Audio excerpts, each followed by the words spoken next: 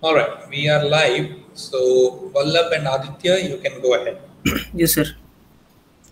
Okay, so hello everyone. Today we will be discussing about the overview of cooperative autonomy in underwater environments. So a few days back we read a paper in this area, and the ideas that were presented there are presented in this presentation. So let's get started. Can you move to the next slide? Yes. So first we'll compare the traditional versus modern approach to surveillance. Let's get started with traditional surveillance approach. So yes. So for a long time, surveillance of underwater environment has been done using manned vessels with a set of some sensors on them. This usually makes the surveillance operations quite expensive in terms of resources used and the cost incurred in building them. Apart from the cost, there are several other dangers present for the human operators if they are manned due to the nature of work, leave alone the human errors, which can be very costly. Now we'll discuss the modern approach. Yes, next. So the modern approach proposes a network of small, low-powered mobile robots. This network could collaboratively work together to form an independent network. These small unmanned robots would work autonomously and thus would keep humans from the surveillance area. And the main features of these robots, small robots, would be that they would be scalable, adaptable, reliable, and robust. So now let's discuss the challenges. Can you? Yeah. So these robots, even though they promise a better future in the field of underwater exploration, there are certain challenges that needs to be solved. So we'll see the challenges. Can you go to the next? Yeah. So underwater environment is quite harsh and dynamic. It is quite uncertain that it changes greatly with time. Yeah. Next. Yeah, here high pressure and corrosive effects. Salinity of seawater brings in the corrosive effects, and the huge water columns above the AUV will create great pressure on it. So this limits the type of material to be used and the size of the robot. Next. Yes, lack of standard softwares. So the network that I mentioned in the previous slide, it may contain heterogeneous platforms, which means that there will be several nodes, there will be several robots, but each one of them will have different capabilities. Now, to integrate them together on a single platform, there is a lack of standard software. Some progress has been achieved by ROS, Robot Operating System, and software named Moose IVP, which is developed by MIT. But there are still certain challenges to be solved for standardizing the hardware of the robots. Yes. Okay. Next, the limitations in the mode of communication and data transfer. So now we are going to work in underwater environment. So the major problem here is that electromagnetic waves cannot be used for the mode of communication due to the attenuation of the signal underwater. We are left only with acoustic waves, sound waves, through which we can communicate with other nodes. The problem that lies here is it limits the speed of data transfer as well as the transmission bandwidth. Also, there are several other problems related to the network, the security, the data security that we are passing. The data that we are transmitting might be hacked by someone. It is possible due to the small bandwidth. And also, yes, limitations due to the use of battery. Since we are in the underwater environment, the oxygen is not present in free gaseous form. So the traditional combustion engines are cannot be used here, and we are left only with the batteries. So the endurance of the vehicle reduces due to the use of batteries. And next, yes, GPS. Underwater environment, GPS is not available. So localization becomes a big problem here. These are certain challenges that will be occurred in underwater environments. Yes. So let's move to the surveillance network architecture. So here we will discuss about the three phases which surveillance takes place. So let's see the first phase. First phase is the patrolling or area search. So in this phase, the robotic nodes would monitor an area which has been assigned to them. In case of MCM, mine countermeasure operations, they would typically focus on a stationary area, a fixed area. While in case of ASW operations, anti-submarine warfare operations, they would be doing more of a patrolling kind of work. The objective of this phase is to guarantee a desired probability of detection. So they will try to detect an object in this phase. Next, we'll move to the next phase.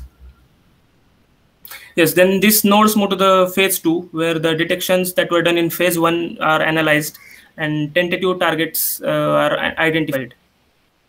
So then after that, we move to the next phase, the last phase. This is the neutralizing phase. So here in this phase, we'll try to neutralize the target that were identified. In case of MCM operations, mine countermeasure operations, the robots would try to defuse the bomb, or in case of ASW, anti-submarine warfare operations, they would try to maneuver themselves in such a manner to get more information from the target. Yes. So next we'll see the surveillance network architecture in terms of the common characteristics that each node will possess. So there will be several nodes working in our network, and each of those node in the network will have certain common characteristics.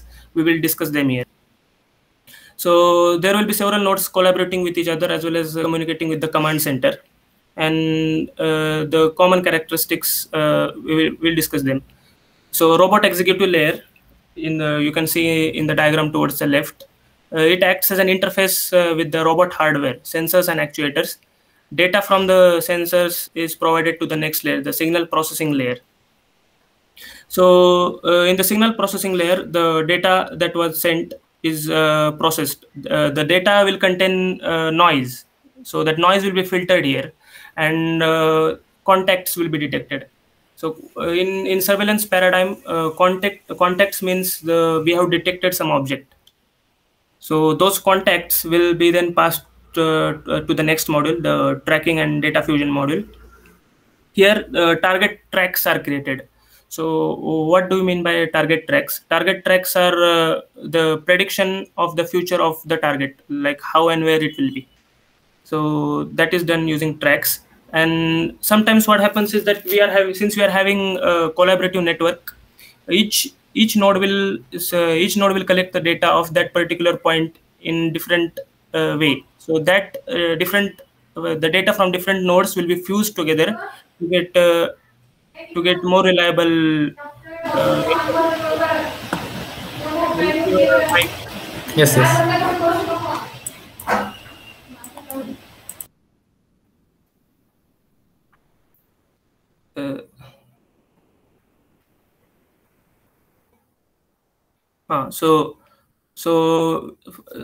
Yeah, I was discussing about the collaborative. Yeah, so the data from different nodes will be fused together to get a more reliable estimate of the track. So those generated tracks will be passed on to the classification module, and it has a world model with it. So world model means the map of the environment. So with the tracks and this world model, it will select from that set of tracks which one would most likely lead to the main target. So the output of this DCLT layer, the three blocks that we discussed: signal processing, tracking, and data fusion and classification. So this is called the DCLT layer. The output of the DCLT layer is passed to the autonomy engine, and along with the mission objectives. So this information is passed to the autonomy engine, and the autonomy engine, with the help of some algorithms, it will replan its strategies to achieve mission goals. So it will send certain decisions to the robot executive layer where actuators are present, and then the actuators will perform those actions. And this is the common architecture in every node that is present in the network. So now I would ask Vallabh to go ahead and discuss. Before we proceed further, I want to come back to the presentation, Vallabh, once. Okay, so this is like a high-level overview of how a operation which is involving multiple robots would work, correct? Yes, yes. So right. So can we come back to classification? What exactly do we mean by classification? So we are having multiple tracks from the previous layer, the tracking and data fusion layer. Certain tracks will be created, So classification module, it will have a world model, like it will have an environment, the map of the environment. So with the help of that, it will, we are having multiple tracks. So from that tracks, one particular track will be chosen. Like this will most likely lead to the main target. So that is done. Okay, so you're trying to eliminate the other tracks which may be Yes. superfluous. Yes, sir. Okay, so now the question then becomes, why would we have multiple tracks? What might be the reasons why we would have multiple tracks for the same underwater target? I think this is due to the data fusion from, we are getting information from multiple nodes. So, okay. So we are having different perspective about the same thing, right? So there Correct. might be, because multiple people are observing it from different perspectives, you think there are multiple tracks. But can there be any other reasons also why multiple tracks might exist? Because this detection usually happens in the acoustic medium. Can that lead to some problems which may cause multiple tracks to be present? Other thing maybe the noise, the filtered noise, the noise that is not filtered, maybe due to that. I'm not quite sure about this, but okay. I think the other thing which I was trying to kind of get you to answer was that when you have acoustic mediums, you're basically detecting using sending a ping out and then trying to listen back to the echo. And if you have multiple what you call surfaces from which the echo is coming back, it may lead to a localization of the object in different bearings and different ranges. okay. Depending on where the echo is coming from, where the reflection is coming from, you will perceive it as if the target is in that direction.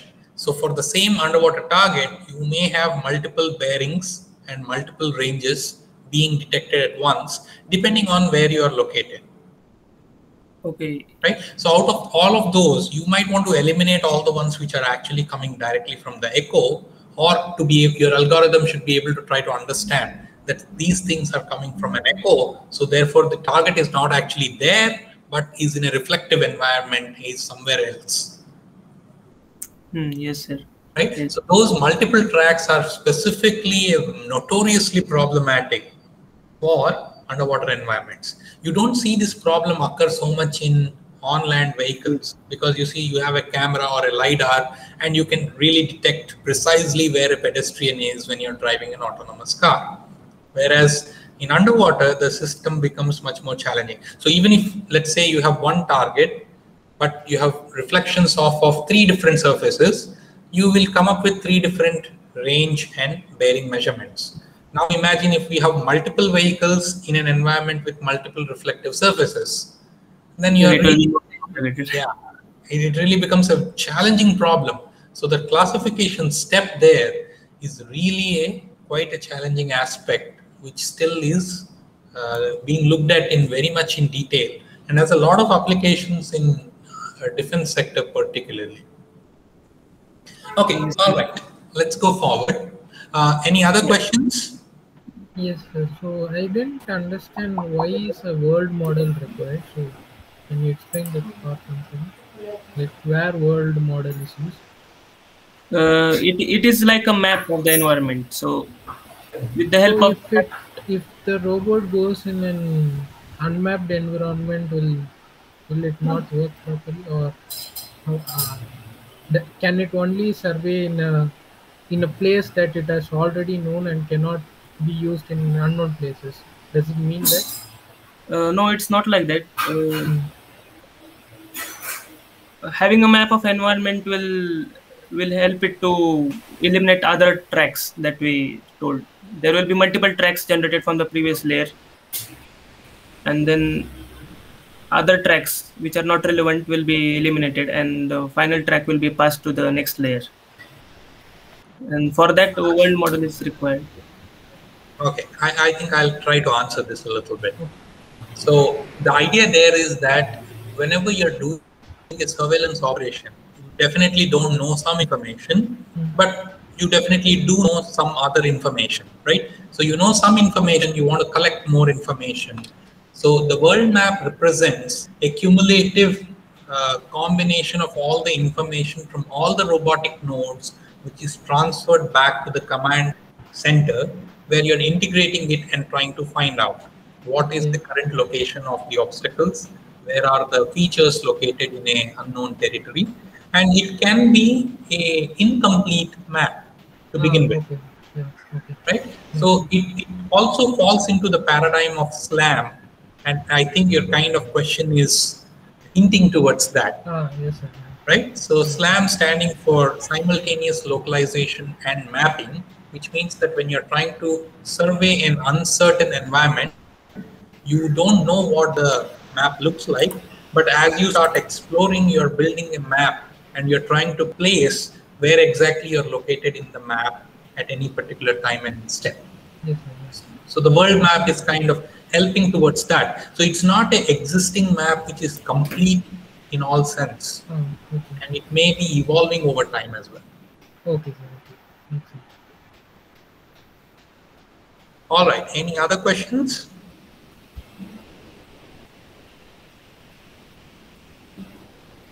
All right. I think, Vallabh, you can go ahead. Yeah. So Aditya discussed the surveillance network architecture, and now we will see some control approaches for the AUVs. So the first approach here is the model-driven approach. In this approach, the AUV is provided with the world model beforehand. So and here the objectives of the mission are clearly specified to the AUV, and it will carry out the tasks based on these for these objectives. And a pre-programmed scripted sequences of actions will also be provided, and in which, according to which, the AUV will carry out the tasks of the mission.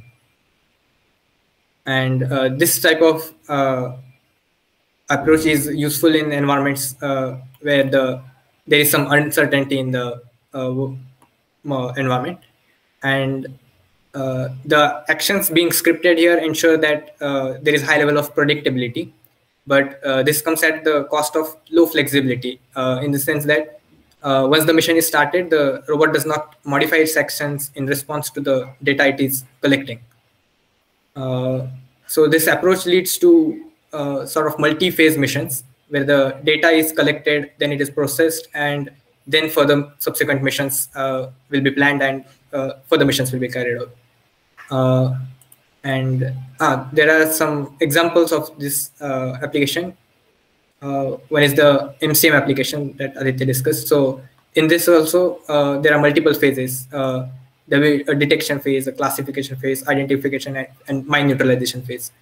And another is the hydrothermal vent prospecting. This is related to research of the deep water regions where water is heated due to geothermal causes and so on.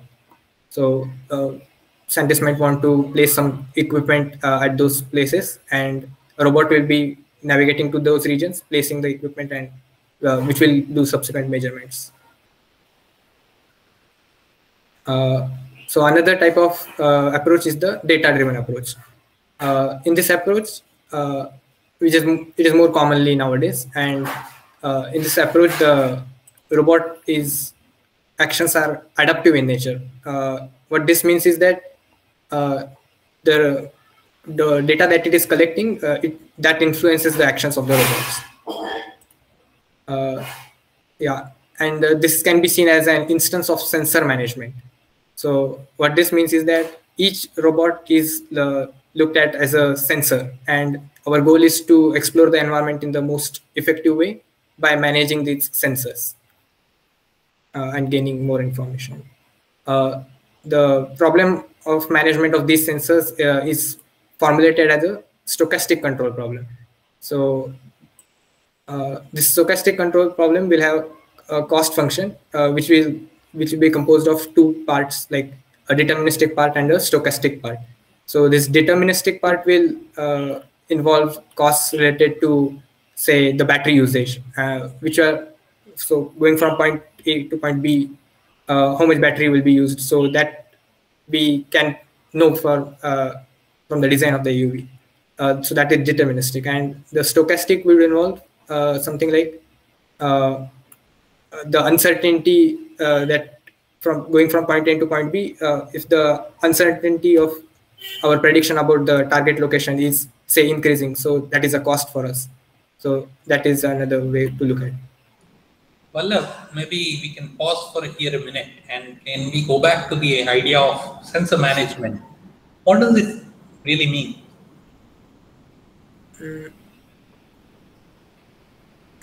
So like, I understand it as that our goal will be to gain the information about the environment. So for that, we are seeing each of the robots as a sensor, and we will be placing them uh, in appropriate ways, so that or rather controlling them in the most appropriate way, so that our knowledge about the environment increases in the best possible way.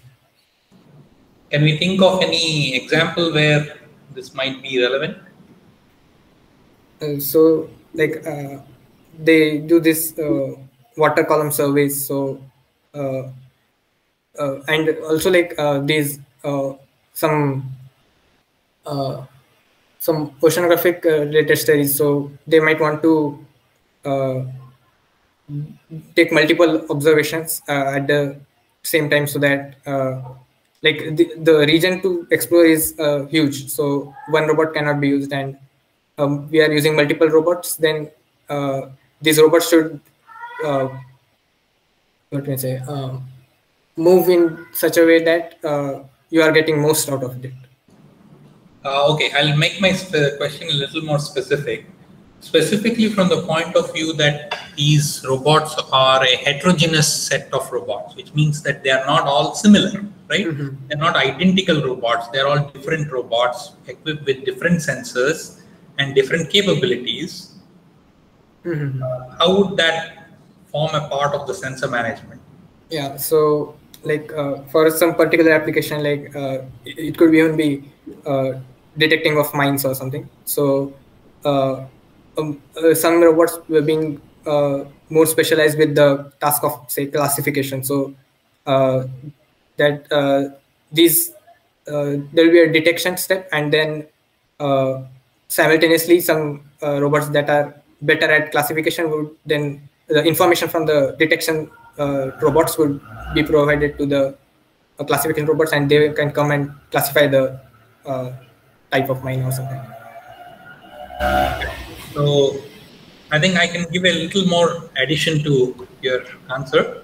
That is that, so for example, let's say we are trying to survey a underwater area, a specific area. And we have a set of few underwater vehicles, and let's say we have a couple of surface vehicles. Then the thing is that there is a difference in capability. So the moment you go underwater, there is no GPS available, but the moment you are on the surface, you can get precise location.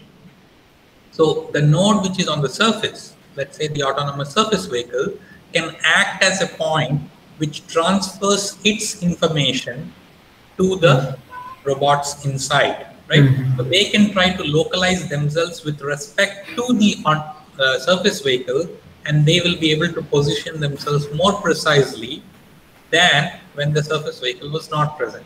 Mm-hmm. The surface vehicle can provide a GPS, but it really can't go underwater and do any survey. Mm-hmm. Whereas the underwater vehicle can go and do a survey, but it cannot have a GPS of its own. By declustering the two, you're now taking advantage of the fact that one fellow is good at localization, the other fellow is good at surveying. We are getting the best of the two worlds by doing that sensor management. So we now have vehicles which have different capabilities, and we are managing them in such a way. And those vehicles with their sensors are equipped in such a way that we are trying to leverage the maximum out of them.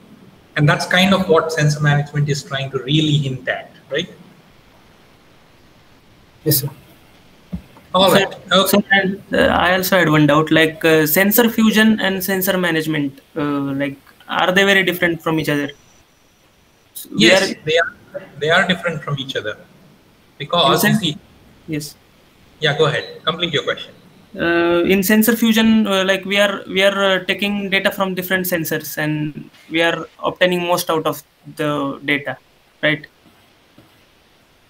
This is what is done in. So sensor fusion, you can think of it as, suppose that I have a surface vehicle which is equipped with an IMU and a GPS. Okay, so I don't know. So from my sensors, I really can't measure the velocities for the craft in any manner. None of my sensors can measure velocity directly. Yes. Right? Yes. Because IMU measures accelerations, GPS give me precise positions, but none of them give me actual velocities. But yes, if I'm able to use that information and fuse it together using what is called as Kalman filters, or using any other filters like a particle filter or any other filter for that matter, you're trying to estimate what is the best estimate of my velocity at the current time instant. That qualifies as what is called as a sensor fusion. Sensor management is slightly different. Sensor fusion is trying to maximize the information collected through multiple channels to reconstruct where is your current location and what is your positions, what are your velocities. But sensor management is more of an optimization problem. You're thinking in the sense of, say, suppose I'm surveying a particular region of interest, and I find that the target which I was looking for is at one corner of it. Then I might want to move my autonomous surface vehicle closer to that region so that I can localize my underwater vehicles better. Right? It's more of an optimization problem where you're trying to see how best to position my sensors or heterogeneous set of vehicles such that I can get the maximum probability of detection of my target. Okay. So it's not really doing any fusion at that point.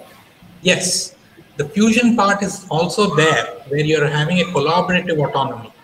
So I can understand why the line is a little thin between the two of them, but the primary difference between them is one is an optimization problem, whereas the other is trying to reconstruct your exact locations. Okay, sir. All right, any other queries?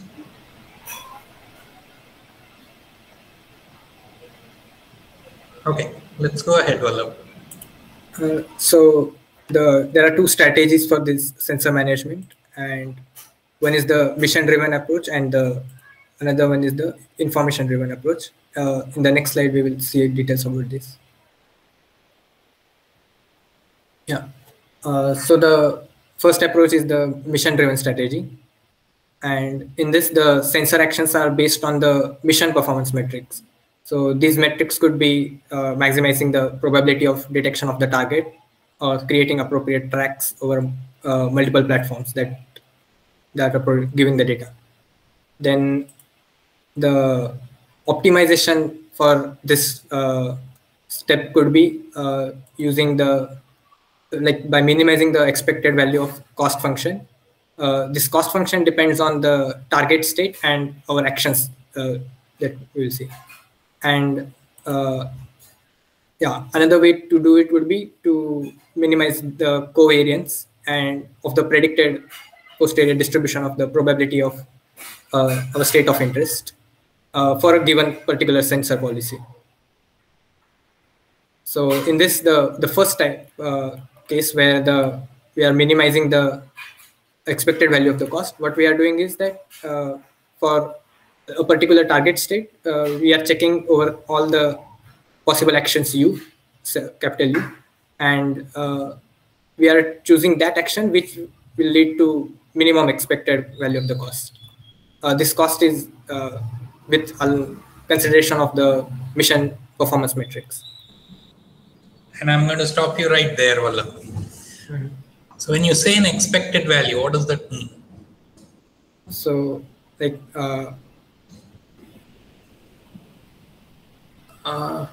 so this will have cost will have a stochastic component as well as a deterministic component. So if you are talking about the stochastic component, then the probability of that into the cost of that.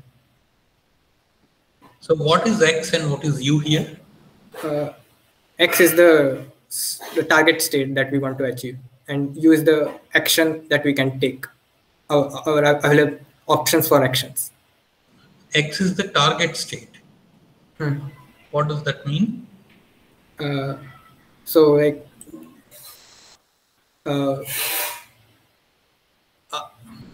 we are trying to achieve some target state.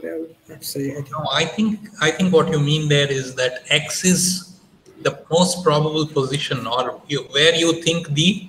So let's say you're scouring an area for mine countermeasures operation. Let's take that as an example. Okay, so there are certain mines laid out in a particular region, and your task of your underwater robots is to figure out where precisely they are, and then the next step would be to, let's say, diffuse them. So the first step is to detect where they are, right? So we want to figure out where is the location of the mine. Okay, what is our current estimate of the location of the mine is what we will call as X. Okay, and the action would be, should I move to the left or should I move to the right? Should I move to the top? Should I move to the bottom? These would be what would be called as actions. Okay, and it is a unknown quantity because the X is a unknown quantity to begin with. We don't know where the target is to begin with. So when we are measuring things from our sensors, we'll get some estimate, and that estimate will always be statistical in nature. What I mean by that is, I will say that it lies between 4 meters and 4.5 meters from me with a probability of 95%. Right? So you have a Gaussian distribution of the probability distribution for where the target is. It is somewhere between 4 and 4.5 meters with 95% probability. Or 95% confidence. I won't say 95% probability. The right word is 95% confidence. Okay. So that is the uncertain probability distribution over which you are taking the expectation. Okay. So in the covariance case, what we will be doing is like then we'll be predicting whether moving this like applying a particular policy would what would happen to the probability distribution after that. Correct. So that there, what you're looking at is, let's just say that you're looking at let's take a simplified example for now. Okay. Let's say that I have a mine. I just want to know X, Y, and Z direction where it is. Okay. So when I start to measure it from one of my autonomous robots, and I get a bearing and a contact, okay, which means that I have a range and I have a direction in which how far away it is from me. This information will be having some stochastic nature associated with it. So I may say that, okay, it lies somewhere between 4 and 4.5 meters from me at an angle somewhere between 35 degrees to 37 degrees, let's say. Right? So those are the uncertainties which you're capturing in your model. So your probability distribution is saying that, okay, in X, Y, and Z, I have so much standard deviations. And in the angles, I have so much standard deviations. Right? Over that, you're taking the expected value, and then you're trying to minimize that value. So that probability distribution, in essence, is a conditional probability distribution. What does that mean? That it is not absolute value of the probability distribution of X, because you don't know that to begin. If you knew that, I already knew where the target was. Here I am looking at what I am measuring from my sensors and predicting what my probability distribution is based on those measurements. So it is conditional on those measurements. Now, when I talk about covariance matrix, your position in this particular example has 3 components, X, Y, and Z, right? So which means if it's a Gaussian distribution in the 3 directions, they'll not be independent of each other. They might be actually be correlated. So which is why you'll have a covariance matrix associated with that probability distribution. So a single Gaussian distribution has a mean and a standard deviation. But when you look at multi-normal distribution, you will have a mean vector and a covariance matrix, which will govern the probability distribution. So one way is to try to figure out what is minimize this expected value of the cost. The other way is to look at the covariance matrix and say that I want to minimize the diagonal of that covariance matrix, or I want to minimize the determinant of that covariance matrix. So those are the different metrics on which these mission performance is ascertained on. So you kind of determine how well the mission has performed based on these metrics. See, so far when we talked about that it's an optimization, you have to define an objective function, and that is what you're in essence doing here. Okay? Yes, sir. All right. Any other comments or anything else anybody else wants to add?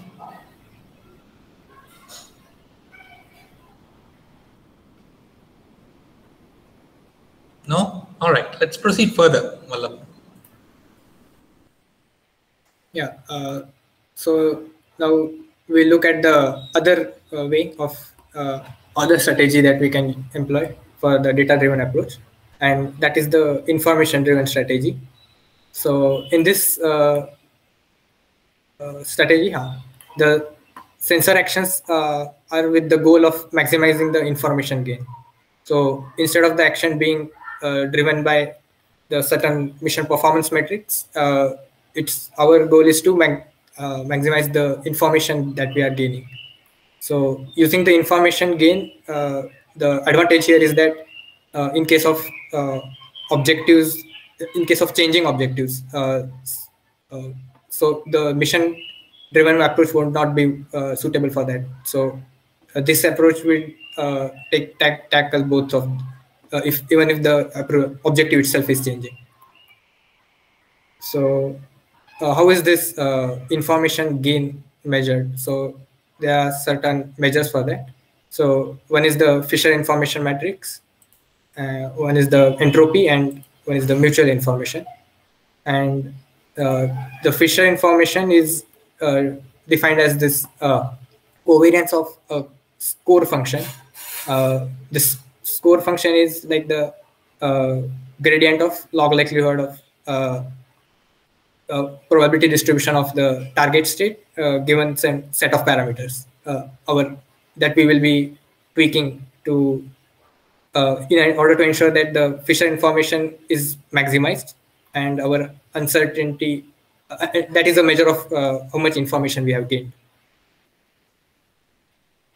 And then the next is the entropy. So in the advantage of using entropy is that it quantifies areas of probabilities, and as opposed to in Fisher information where we are our information is just localized, like it will be including a mean and uncertainty around that mean position, but that is not the case in entropy. So entropy, or rather the conditional entropy here, is the measure of how much additional information is needed to infer the exact location of the exact value from the estimate. And the other last measure is the mutual information. Opposed, like in entropy, we are looking at how much extra information we are needing. In mutual information, we are looking at how much information is already in common. So the mutual information between the target state and the sensor configuration will be checked, and that is to be maximized. Okay. Yeah, this is the formula for that. H is the entropy here, and h of x given by is the conditional entropy. So, yeah. Independently of the cost function, one key issue for AUVs is the planning horizon over which the optimization will be based. So there are two approaches or strategies here. One is the myopic strategy, and the other is the non-myopic strategy. In myopic strategy, only the immediate next action is considered. So we will take that action which leads to minimum cost in just the next step. And in non-myopic strategy, multiple steps into the future are considered. So the immediate next action may not be the one that leads to lower cost, but further down the line, this will lead to better results, is the idea. So non-myopic policies evaluate each available action by considering its impact on the cost function integrated over the future set of actions. The key parameter here to be selected is the number of prediction steps into the future that the algorithm will be looking at.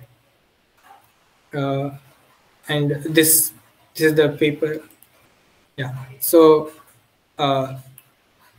here they have done an experimental demonstration of the non-myopic strategy. So I'll first describe the setup of their experiment. So what they are using a bistatic sonar system. So the transmitter of the sonar and the receiver are not at the same position here. And I think I should.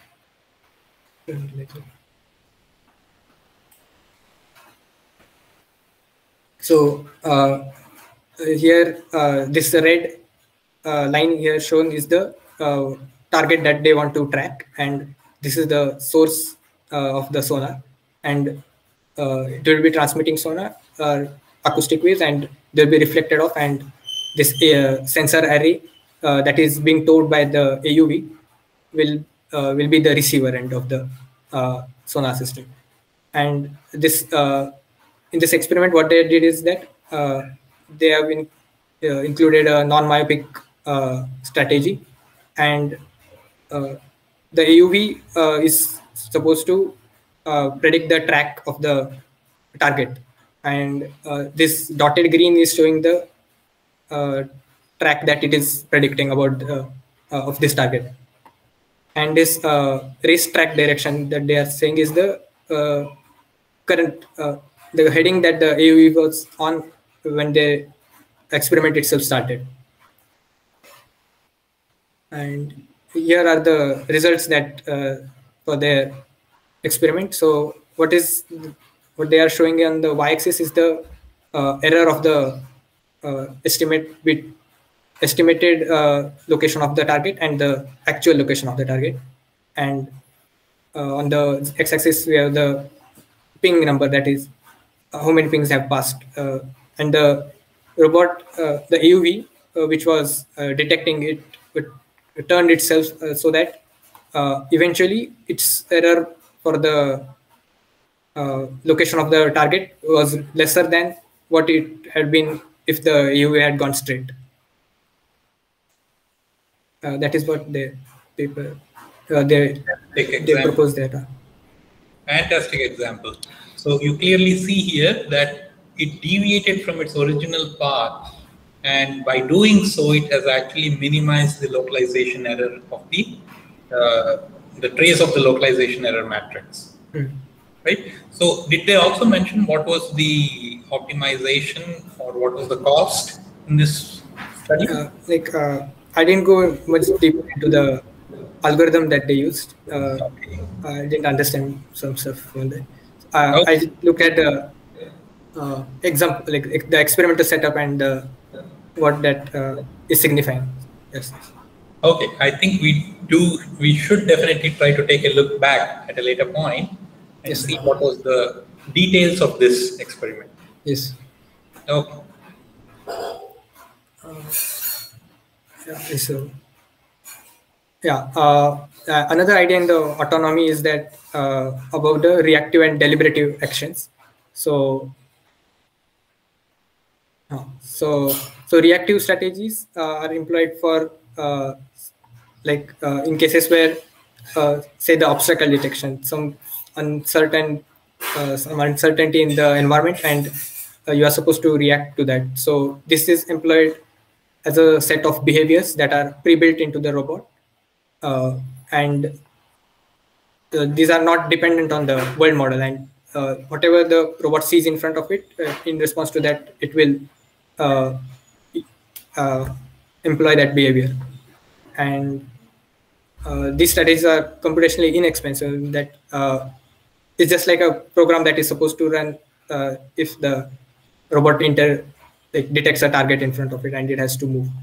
In contrast to that, we have the deliberative architecture, where the near-term goals and the long-term goals are balanced, and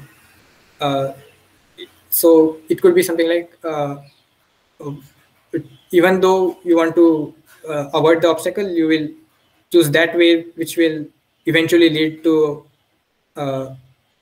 fast, or say the goal is to reach faster to the particular target past the obstacle.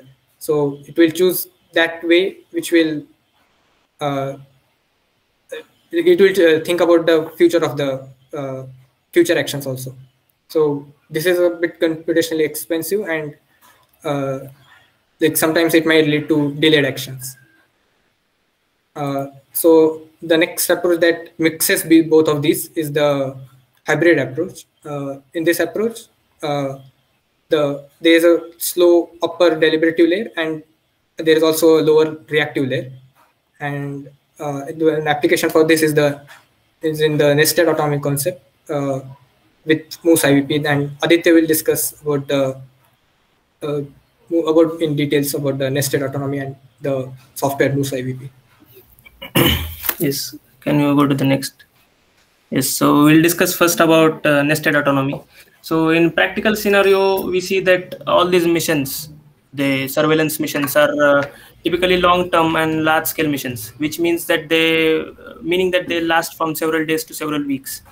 And the problem is that we cannot use a single unmanned platform. We cannot use a single platform because it will take so much time, and that is not feasible. So multiple platforms working collaboratively together might be a solution to this problem.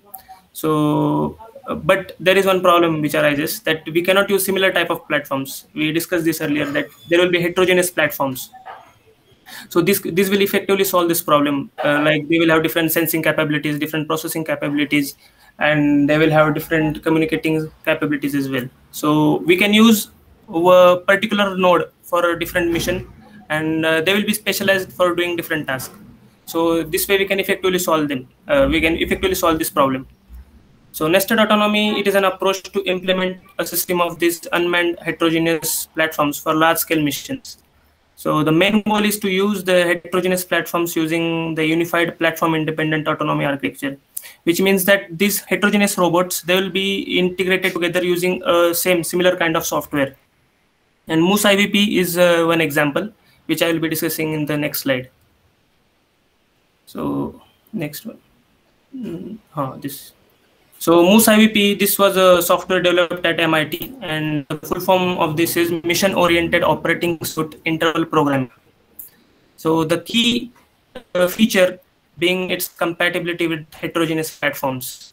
So it allows for a scalable nesting of unmanned vehicles to carry out large-scale missions, even when the platforms that we are working with are heterogeneous. They have different capabilities, even though they are collaboratively brought together, integrated on a single unified architecture.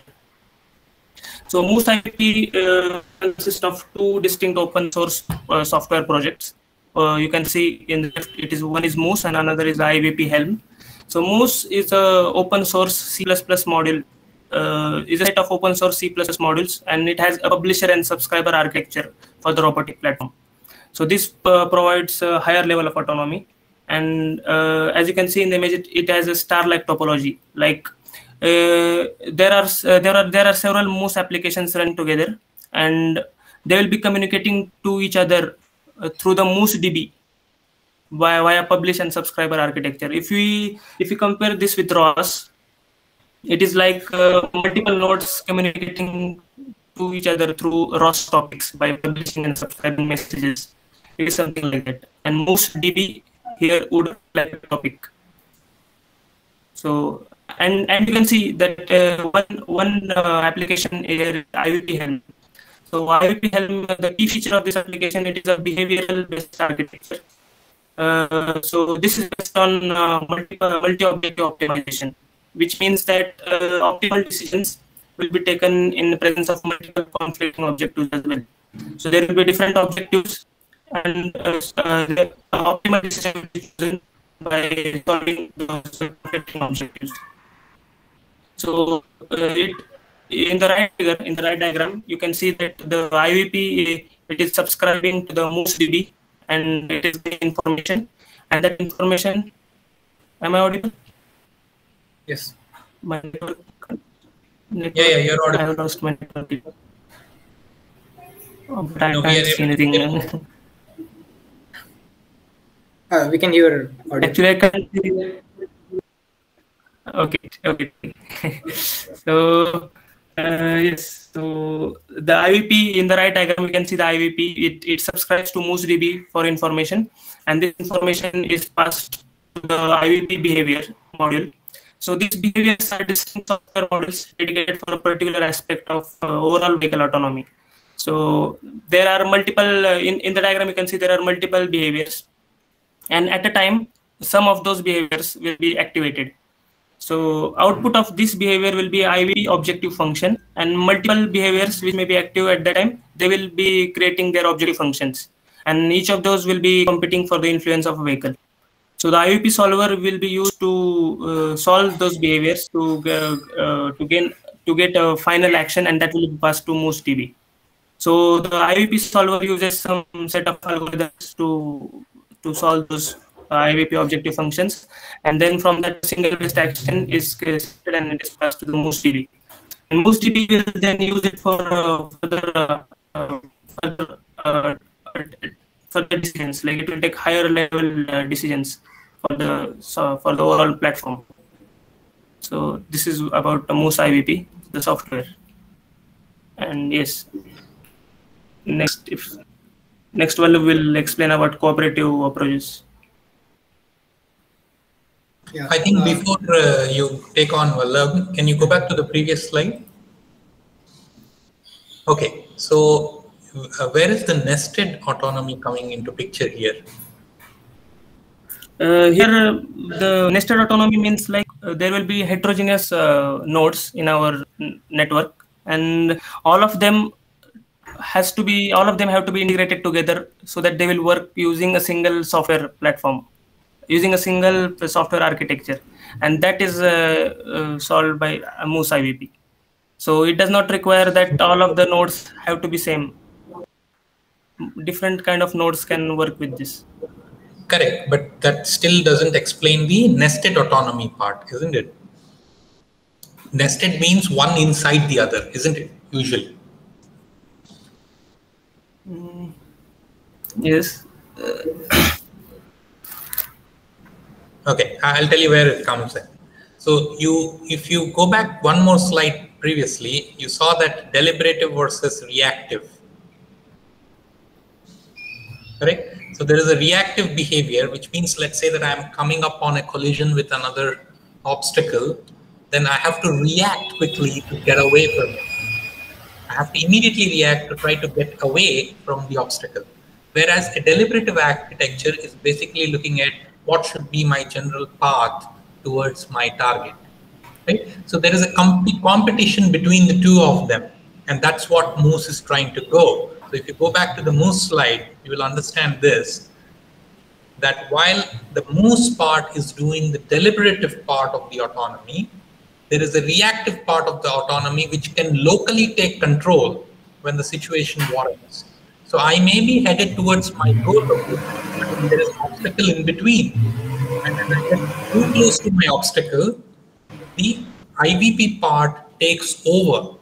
So the autonomy actually is kind of taken over by the IVP part, because it's more important for the vehicle to be safe rather than to start pursuing a goal which may be really dangerous.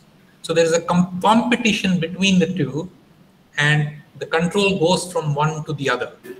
Whereas in reality, the Moose is the one which is planning the top level part, and it's only the underlying reactive behavior which is coming into picture from the IVP. So that is how it is nested. So the IVP is nested inside of the Moose, that it suddenly takes control when it sees a reactive behavior that I'm getting close to an obstacle, being an example. That's only one example of it. Okay, that's what I kind of wanted to convey. All right, let's move forward.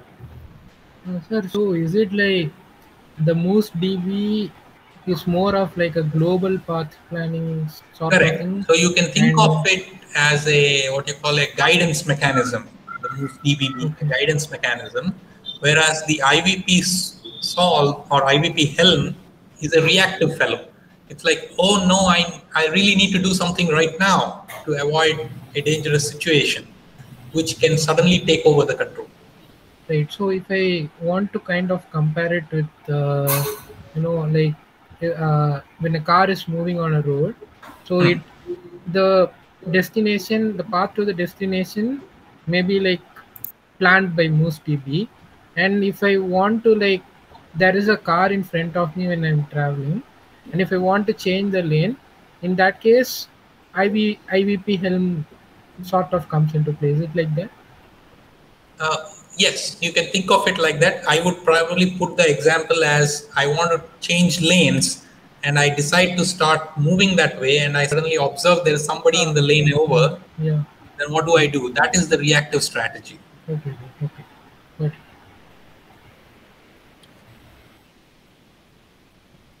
I would like to say that this software is more typically used for marine applications only, not on terrestrial applications. Yeah. Yes, Moose IVP is particularly for marine applications, and we are even considering using this in our group at a later point and see whether this will lead to some success. So, Avanish, note to you to keep a track of this a little bit. Okay, sir.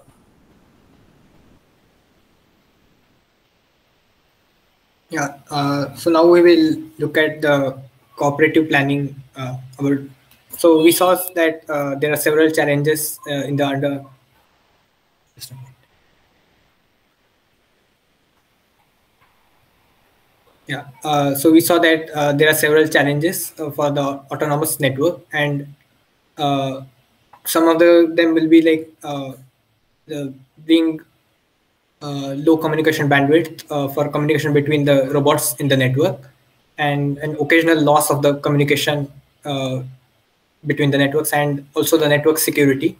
And another key challenge is the planning of or the task allocation challenge for the group of autonomous AUVs. So we'll see a brief overview of some of the cooperative planning approaches, which aim to overcome the challenges of uncertain communication and optimal task allocation problems. For these approaches, distributed policies are important as the communication loss could occur at any time, and robots should be capable of autonomously taking the locally most optimal decision. So this has application in oceanography and surveillance. I think you want to explain a little bit more of what is distributed policy because some of them might not be aware. So, like, we are talking about a group of vehicles, not just one robot node. And a distributed policy would be something like each node has its own intentions about what it has its own sort of like brain to carry out its tasks, and there is the system as a whole has a goal that it has to achieve. So distributed in the sense each of the nodes has its own ideas about what it should be doing. Correct. So the command doesn't come from all the way from the command center all the time. The robots are free to choose or they determine it on their own, sometimes with incomplete information too. And that's why the locally optimal decision comes into the picture. All right. So as we have seen that there are heterogeneous platforms and there can be homogeneous platforms also, like which will have same capabilities. And heterogeneous platforms are those which have different capabilities, like in terms of communication bandwidth and sensor equipment and so on. So for the homogeneous approaches, there are certain approaches that they have used for the cooperative planning, and for heterogeneous, these are the approaches that they have discussed. Like I don't have much information about these, but just an overview of what these approaches would mean. One thing that I would like to discuss in the heterogeneous platforms is that the general problem here, in the most general scenario, the network can allocate different tasks to its nodes, and that will depend on the tactical situation, and it will be based on the specific environmental conditions. So that is the multi-robot task allocation problem. And this task allocation is not necessarily the same throughout the process, like throughout the mission. So depending on the requirement, new tasks might be created and some previously completed tasks might be there. So this is a dynamic process of allocating tasks. And so there are these utility-based strategies in which each robot, we will have a specific task allocation choice, and for that specific task allocation, we will calculate the utility. So it will be something like we have two robots, 1 and 2, and two tasks A and B. Robot 1 is assigned to task A, robot 2 is assigned to task B, and we will just calculate the rewards and costs for this type of allocation, and we will then, if there are multiple robots, we will all will be assigned to some tasks, and we will choose that allocation for which the reward minus cost, that is, this quantity is termed as the utility, for which this utility is better, maximum. So that is about the utility-based strategies. Then there's the impatience and acquiescence mechanism. So what this is about is that a robot will get impatient if it realizes that there is some task that no one is currently executing. So it will tend to go and do that task because it is impatient. And the acquiescence mechanism is that the robot will give up on the task if it finds that its performance for that task is not up to the expectations required. Then there is this threshold-based method where each robot has an activation threshold for each of the tasks, and this will be based on a stimulus that that reflects the urgency of performing that task. So if the urgency is more, so that robot will do that task. If the urgency is lesser than this threshold value, then it will not do that task. And then there is Markov decision processes and partially observed Markov decision processes. I don't have much details about this, but the idea is that they are useful in situations where outcomes are partly random and partly under the control of the decision maker. And there is this last strategy of auction market based. So in this, we are sort of defining an economy where tasks will be the commodities, and the robots will try to acquire these like by doing those tasks, and each robot will try to maximize its own profit by, like, it will be doing those tasks, and at the same time they will, if the system is designed in the correct way, the overall group efficiency is also increased. Now Aditya will discuss. So these are some of the methodologies in which multiple robot task allocations may be achieved, right? So these are some methods which are existing in the literature. And of course, many more methods are coming up, and Markov decision processes particularly are nowadays leading up to what are called reinforcement learning based path planning methods, and which hopefully we'll start to take a look at as you both start to get a little bit more involved into this area. All right. So lastly, Aditya will look at the other research areas that are currently being pursued, and he will also summarize the presentation as well. Yes. So yeah. So after we read some papers related to this topic, and we found out that there are certain research areas which are commonly mentioned in those papers. So first is that when we use this network to carry out a mission, each robot will be allotted a task, which Vallabh discussed in the previous slide, the MRTA problem. So that is one problem, and another thing is the path planning. So for each robot node, the path planning is necessary. So setting up these problems as an optimization problem is an active research area, and solving these optimization problems using deep learning techniques is the research frontier, is one research frontier, and reinforcement learning is being tested to solve this kind of problems.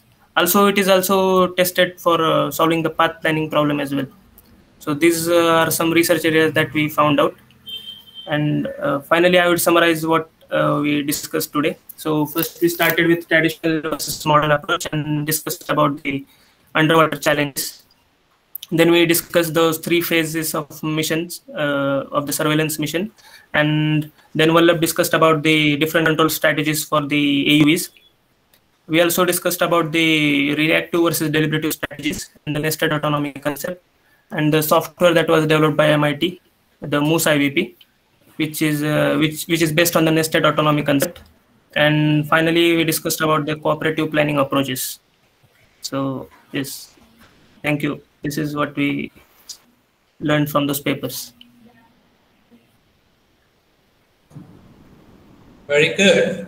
So we'll open the floor up for questions.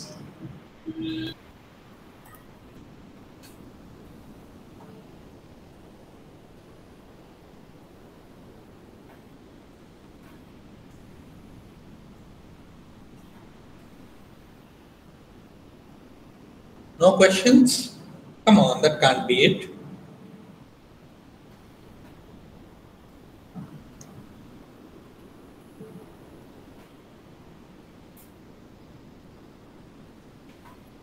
Okay, then I'll get started in the beginning. In the meantime, others can think through.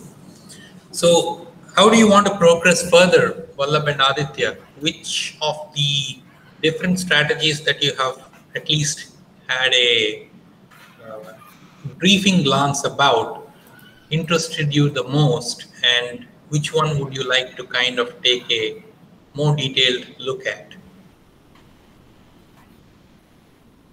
Like, I found this particular paper, how they experimented with this non-myopic strategy. This I found interesting. Correct. Yes, and I found the nested autonomy concept quite interesting. How those two things are nested in each other, and we can use heterogeneous platforms together. So that was interesting. Very good. Okay, so then I'm hoping that you will start trying to take a look at in those 2 directions slowly, and we'll try to learn a little bit more. But I thought that the common theme between all these different strategies is that you have to tailor the problem as an optimization problem with a specific objective function and a set of constraints, and then how can the vehicle try to maximize that optimization problem. And we know that machine learning are the new methodologies which have become very popular these days in achieving these sort of, or being able to solve such sort of optimization problems in a really well way when you are providing them with lots and lots of data, right? So you can also start thinking in the direction of what sort of data would be needed from our vehicles, where we can try to employ some of these strategies, or how we can think about in those lines when we are looking at multiple robot task allocations, and which are data driven rather than mission driven. Also, sir, the ASV that we are developing, so can we use some of these ideas in our ASV? So this also might be one way to go forward. Absolutely. That is the whole point of this whole exercise. I want you to be able to use your strategies, experiment with them on our ASV, and try to see whether these strategies are successful, to what extent they are successful, how much training they require. So it's quite a challenging problem. And yes, definitely. All right. So for starting, we can do this in a simulated environment. We can try some of these optimizations. very good point you bring up. I think the good way to go about this is through what is called as Gazebo. It's a simulation software which is available in the ROS framework, or it kind of does interact with the ROS framework. It's good to try to set up a simulation in that. And I think there is already a marine vehicle called the Kingfisher ASV, for which there is a sample file which is already set up. So the question becomes, can we tweak it to mimic the dynamics of the KCS ship, and then try to experiment with it on the simulation platform, and then eventually transfer that, whatever we are doing on the simulated platform, to the real vehicle and start seeing some interesting characteristics and interesting phenomenon come up. Yes, sir. All right. Any other questions from others?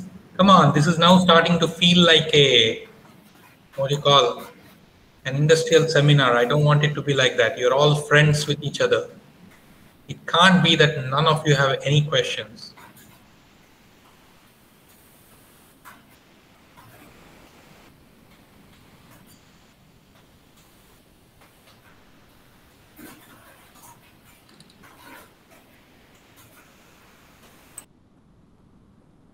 Manoranjan, any quick thoughts?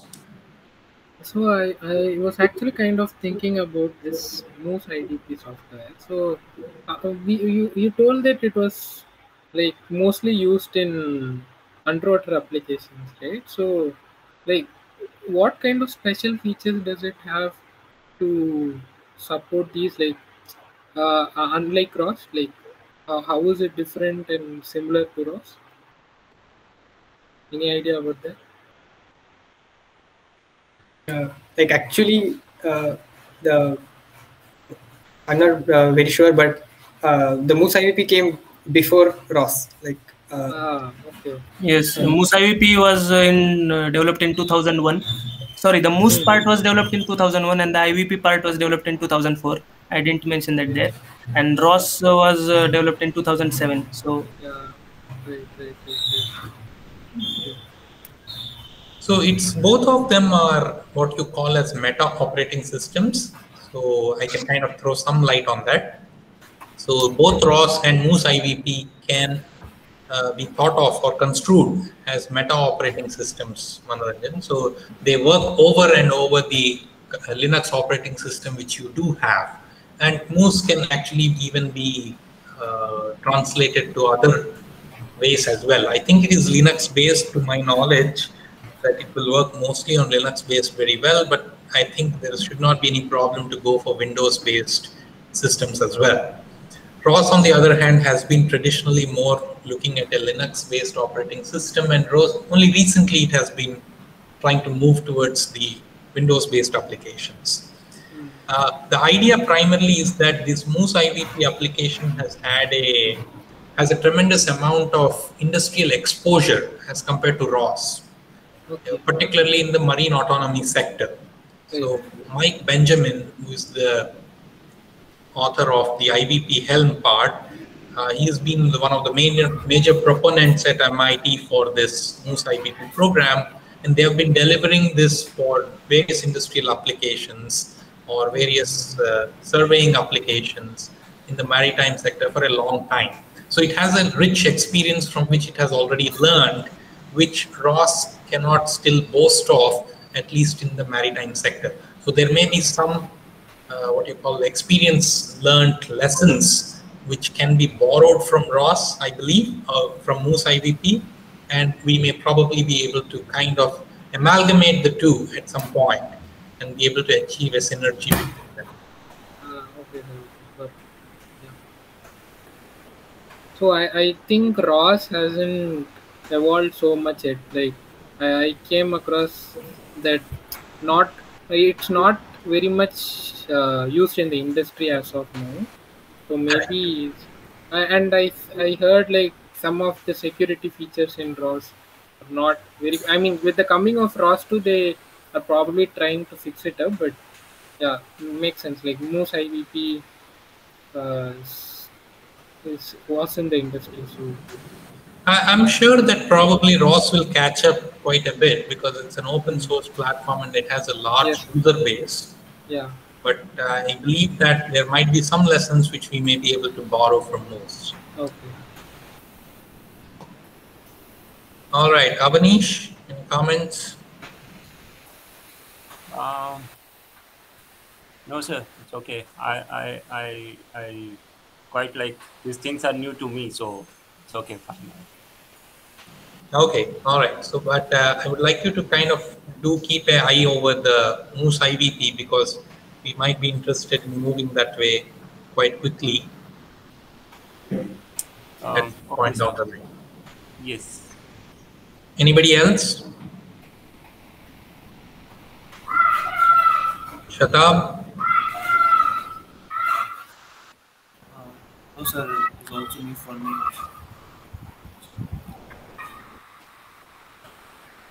All right. If that's the case, if there are no more questions, let me stop recording.